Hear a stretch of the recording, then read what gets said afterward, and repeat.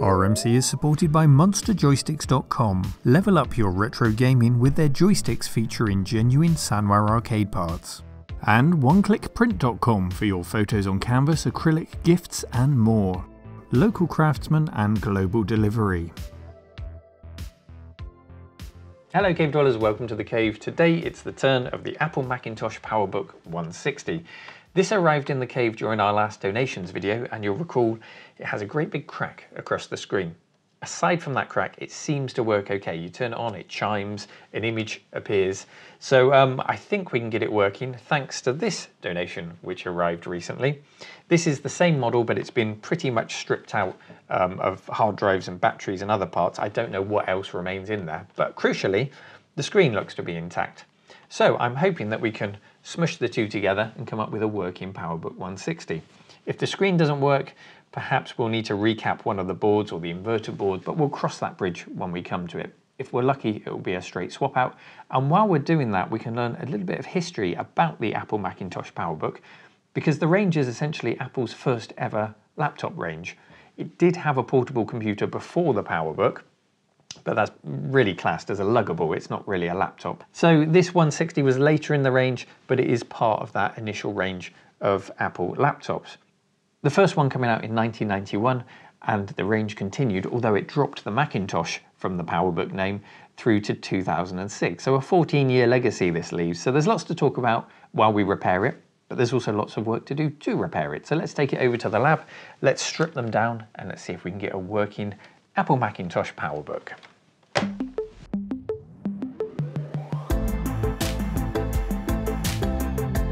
So let's start by stripping our donor laptop of any useful looking parts, including that screen.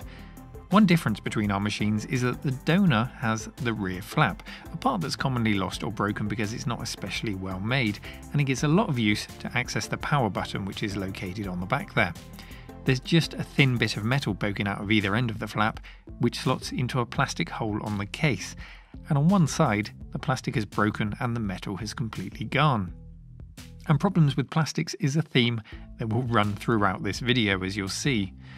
From a design perspective, it's not an unpleasant machine to look at, but it's not especially inspiring. The range drew on Apple's Snow White design language, which it applied to its machines from around 1984 through to the early 90s. But this one adopted a darker colour scheme for a more corporate look, and a series of ridges mimicking the indentation lines of their desktop range. Let's open it up then, and the eagle-eyed will see a large crack in the plastic near the floppy drive there. And as we come to the rear screw, the plastic has cracked around the screw itself. If you're working on these, then never over-tighten the screws. The brittle plastics just can't take it. I can also see that we have the optional modem inside here. There's usually a blanking plate where the RJ11 port is on ours, and perhaps we'll find some further upgrades inside. That could be a good indicator.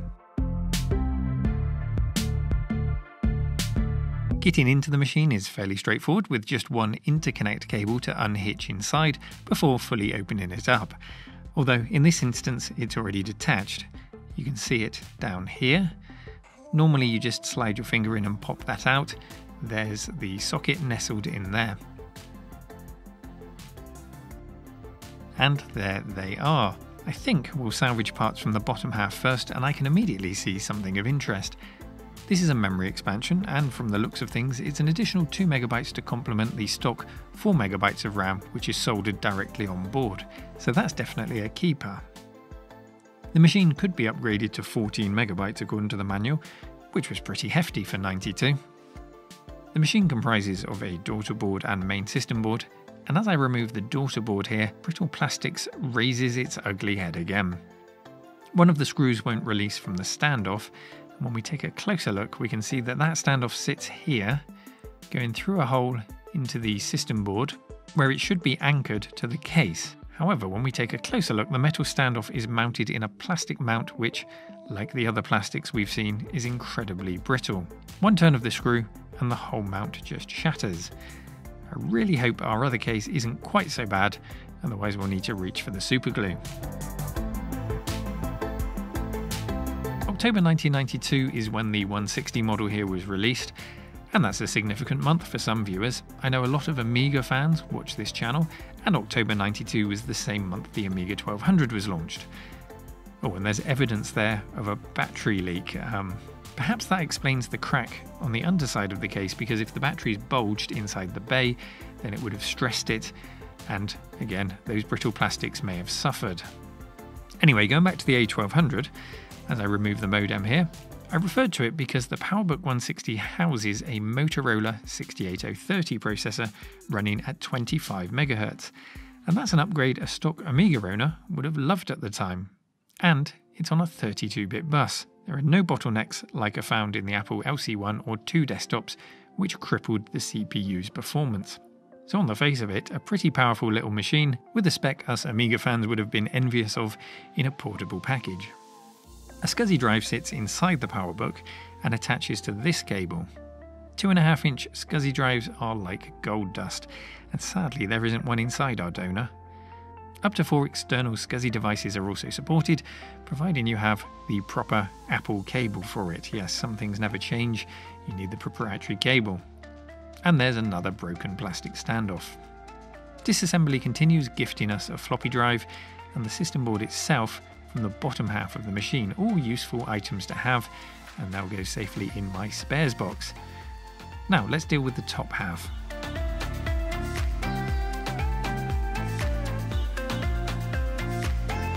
A trackball is the input device of choice, and it's easily removed. That's another useful spare. And then we'll detach the keyboard ribbon cables carefully and unscrew, then remove the keyboard. Almost all of the screws are of the T8 Torx variety, so have that bit to hand if you're taking this job on.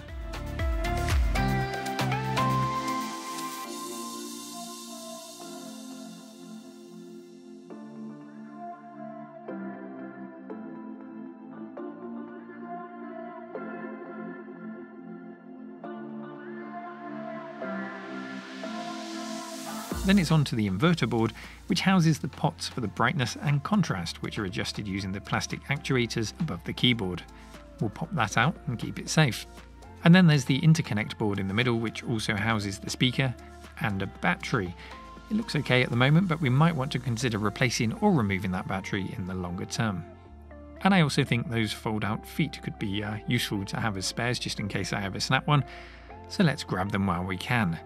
Everything must go. Something that's distinctly absent from this design are great big metal brackets which anchor the screen to the chassis and normally offer a lot of strength and support for all of that opening and closing of the screen hinges. Not so with the Powerbook 160. Let's also grab those brightness and contrast actuators. The display hinges are mounted only to, yes, you guessed it, the plastic of the top part of the case. So as we disassemble it, we want to be extra careful of those brittle plastics, as they will have suffered a lot of stress in this area.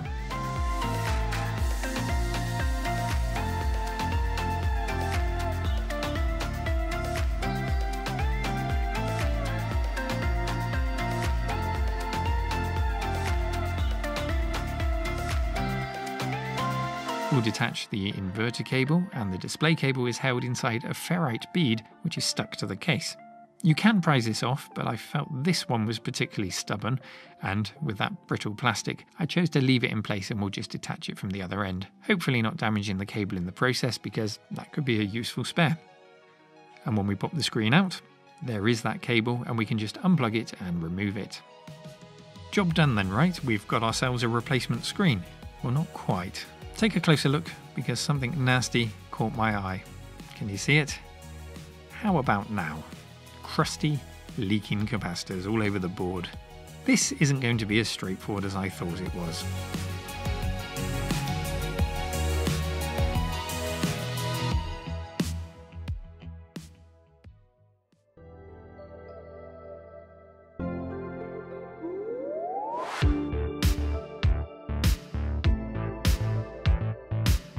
Let's recap our display then, and fingers crossed that it works. To gain access to the caps, we'll remove the display housing, inside which we'll find the backlight, which we'll delicately remove and store safely. And that was connected to our inverter board. We can then get into the display, and if I jump to shaky hand close-up cam, you can see how crusty some of these caps are. there's absolutely no doubt that they are vomiting their electrolytic guts up. This Apple is rotten. The danger then is that corrosion will have damaged the pad or weakened it so that it will lift up with the capacitor on removal. To minimise that danger, I first wanted to see how deep the damage is. I've applied some white vinegar to the area and let it bubble for 5 minutes before cleaning it off with some IPA, and then I've run a glass fibre pencil on the joint, and after a bit of work I can see some shiny solder under there, so there is hope that this will come off nicely and it hasn't corroded all the way down to the pad. To further our chances, I dabbed some liquid flux onto the joint and then hit it with the hot air gun. Notice I've also stuck some foil down with Kapton tape to avoid damaging the screen with heat and any of the other sensitive components in the area. Thankfully the caps complied and came off, although it does still look pretty nasty on that board where the leak has occurred. But after a lot more cleaning with IPA and a bit of work with solder braid, we do have plenty of pad left in that middle C4 slot to install a new capacitor. That's where I was most worried about things here, so that's a good result. Removal of the rest of them should be fairly straightforward, so let's get them all out.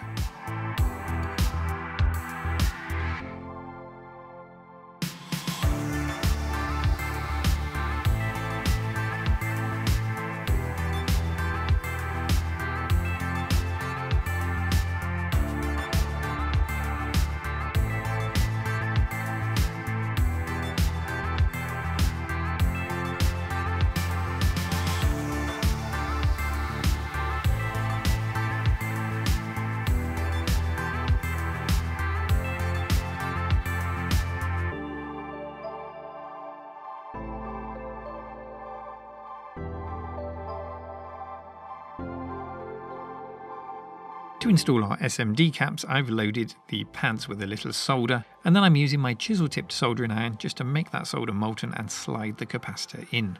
It's a fiddly job in limited space and around sensitive components like that cable on the right hand side there. If you put the hot iron anywhere near that, you're going to cause a lot of work for yourself. A pair of tweezers really helps here to position those caps and then help them sink into the solder and hopefully sit flush with the board. These three are where the worst leakage was, and they've taken to the pads really well. If you're having issues, don't make increasing the heat of the iron your first change. Just dab some flux onto the pads, and usually you'll find that that gets things moving. If that's not working for you, then make sure you've got some solder on the iron, just to help with the heat transfer, although be careful not to put too much on there. These SMD caps don't need a lot of solder, and you can see it's peaked a little bit on that middle pad where I dabbed it. And I'll fix that later, because you don't want too much solder. It can result in it making contact with the canister itself, and that's the last thing we want. I'm soldering here at 360 degrees C, which seems to be a good balance for this board, getting things molten fairly quickly without having to dwell too long on any one area, but not damaging the pads. And it also pays to perform a quick continuity test after fitting each one, just to make sure you haven't bridged the pads under the cap. And these are all good, so let's get on with fitting the rest.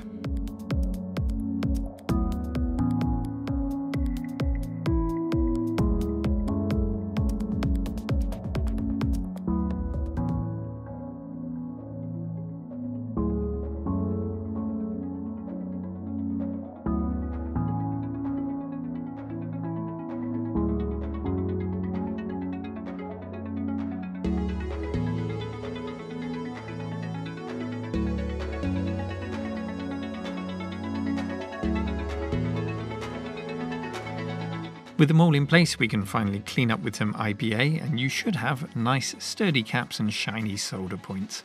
And somehow, we did all of that without cracking the screen, but there is still time for mistakes yet. Finally, we can put the screen back together, and then we can tear open our good, or hopefully good, machine and turn it into a working PowerBook. The final thing to note when putting the screen back together is to be very cautious around cable management. The inverter cable in particular is very delicate, and if you pinch it in the case, it will just slice straight through it. So follow the cable channels that are evident around the plastics and make sure everything goes back where it should. And that's our screen all ready to go into our other laptop. Now, we've seen how this model is stripped and what's inside, so I won't dwell too much on laptop number 2, but I was pleased to find that the plastics are in far better condition in this one. All of the standoffs for the system board are intact. And while we're just poking around in here, I will add that 2MB RAM expansion that we salvaged. That just presses right in here. And we can see installed is the original 40 megabyte SCSI drive from 1992. I really hope it works, but I think the likelihood of it is pretty slim. Old hard drives are delicate enough as it is, let alone one that gets thrown around inside a laptop bag. In some rare models of the Powerbook, there is a SCSI to IDE adapter to cater for larger drives, which would be really useful to have right now, but no such luck here. If you see one of those converters, then just grab it, they're so useful. There's a 2.5-inch SCSI drive on eBay right now for $600 US, so if ours doesn't work, I think we'll be looking for modern alternatives. I just wanted to show you inside our cracked screen because we can see here the caps, for comparison, are shiny and they look fine, but given the track record of these screens, you should probably get to recapping them soon anyway. And there is our cracked display under there, which you can see is soldered into place with a matrix of connectors all around it. That's not something we can easily swap out.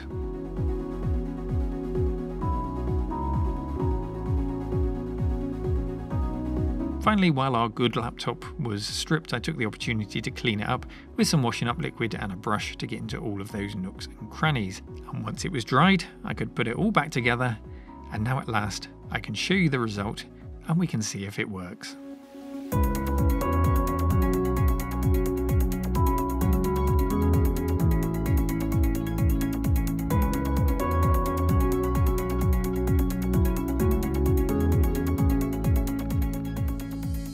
So was it all worth it? Let's hit the power button and I'll show you what happens.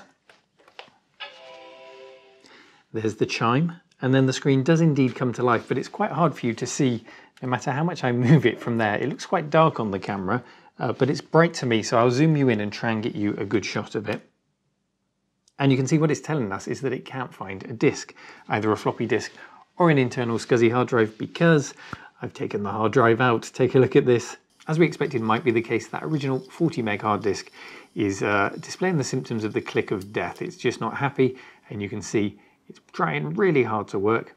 But when we stop it, there's actually scarring on the platter as if the arm or the head has crashed into it at some point and caused damage. So I think that's beyond my skills to save. So it means we have no hard disk inside the laptop, and a replacement 2.5-inch SCSI hard drive is actually really expensive. They're really quite hard to get hold of in working condition, and if you find them, they're listed for a huge amount of money, sometimes silly money, more than I'm prepared to spend on this thing. So to try and give you a bit of a demonstration, what I decided to do was to use the external SCSI port. I got hold of one of these cables, and this in itself presented an issue. This is a HDI 30 cable, Apple branded, of course. You've got to buy the Apple cables. Now if you look down in that cable, you'll see at your bottom right, which is pin number 1, the pin has been hacked away. That was me. I cut that pin, and the reason for that is Apple sell 2 variants of this cable. One has the pin, one doesn't. If the pin is present when you plug it in, it puts the Powerbook into SCSI disk mode. And what that means is you can plug the laptop directly into another Apple Macintosh computer and it will just act as a hard disk. It will just let you access the files. Whereas if pin 1 isn't there, then it operates like a normal SCSI port. You can attach your SCSI devices, such as this CD-ROM drive over here, to it. And it took me a little while to figure that out because I bought this cable just listed as a SCSI cable. And it took me a bit of research to understand why it wasn't working. Here's the screen before I cut the cable, and you can see it's just saying, this is SCSI device number 1, plug it in and you'll be able to use it on another Apple Mac. For a while I thought that actually meant I can't find SCSI device number 1 because I'd taken the hard drive out, but a little bit of research goes a long way. So just be aware of that. With the pin cut, this cable worked. So let's turn it off and we'll plug the cable in. And we'll turn the CD-ROM drive on first and then power the Powerbook on.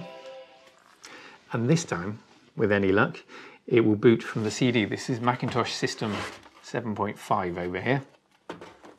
The system originally would have come with, I think it was System 7.1, so a newer version of the operating system. And there we go, welcome to Macintosh. It will now load, albeit a little bit slowly because it's loading from CD-ROM. But it gets us to a point where I can say to you, look, it's working, our screen works, our trackball works, our keyboard work, everything seems to work, our brightness and contrast sliders work. This is a good, happy, working Powerbook. The question is, what do I do about that hard drive? Now, there are various options that we can choose from, and I'm inviting your input really, if you have any better ideas. One is to find an expensive replacement hard disk. I think I've already wiped that one off my list. It's just going to be too expensive. The other is to use something like this. I've dug out my SCSI to SD adapter, so that has SCSI port into an SD card. Now this can be configured to work with it, but it's too big to fit internally. So do I just put this in an external case and have it sat next to the Macintosh or on top of the CD-ROM drive and set it up that way? Or do you have a better idea? Not quite sure what to do with this. It's a nice spec machine for a classic Apple Macintosh. And the final really nice feature about this laptop I want to tell you about is another proprietary Apple cable. If you can get hold of this, you can plug this into the back. It gives you your standard of the time Apple 15-pin video output cable. But the nice thing about this, even though it's got a black and white screen, the 160 model is the first Apple Powerbook to give a color video output from the back. So what we could do is we could have our external SD card based SCSI hard drive, we could have our color monitor sat next to it, we could have our CD-ROM sat next to it, and we could plug in a regular ADB Apple keyboard and mouse into the back, and you could have a pretty nice Apple Mac desktop PC, albeit a laptop. My only gripe with that, it does away with the whole work of replacing the screen if we're just using an external monitor, but it's nice to know that those features are there. It's possible to do that, and in actual fact the repair here has been successful except for the hard disk. So let me know what you think in the comments. I'm happy with the work that's done today, and I'm happy to have one working PowerBook 160 instead of two broken PowerBooks. As always, thank you for taking the time to watch. I hope you found it useful and maybe picked up a few tips along the way, and I look forward to hearing your tips on how I can make this better. Take care everyone, bye bye.